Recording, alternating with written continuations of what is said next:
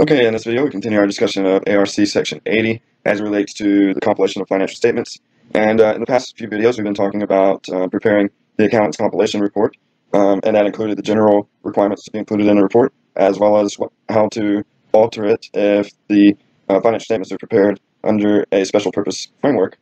And now we'll discuss how should our compilation report be modified if we are not independent of the client. And so basically, if we're not independent with respect to the entity, we should indicate our lack of independence in a final paragraph of our compilation report.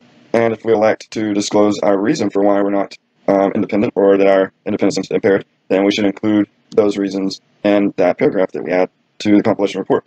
So we don't necessarily have to say why our independence is impaired, but if we do, we need to discuss it in a final paragraph in the compilation report. So we have some explanatory material here, A33 through 35. So let's go down there and get some more information on how we can apply this requirement.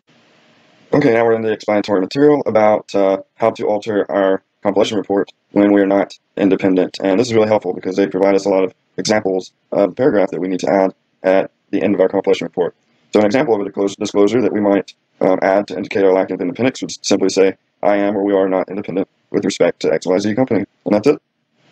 Also, as we saw in the requirements, we're not precluded from stating the reason for why our independence is impaired. And we have a few examples of how we might go about doing that here.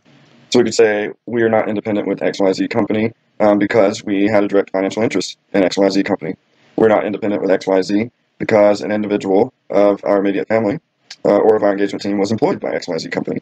Or we might say we're not independent of XYZ because we performed certain accounting services. Maybe we performed bookkeeping services or something like that for the entity, and so that impaired our independence. So in general, we have a lot of flexibility as far as how we explain that we weren't independent and the reason for why, but it can certainly be a pretty simple disclosure, as we see here.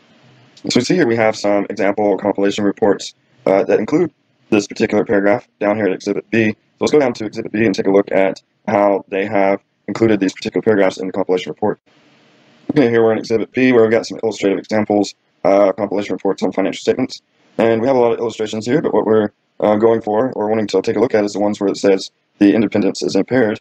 And so we have this one here, the independence is impaired, and this one here, independence is impaired, so illustration 4 and 5. So let's take a look at those and see how they disclose that. There's 1, 2, 3, 4.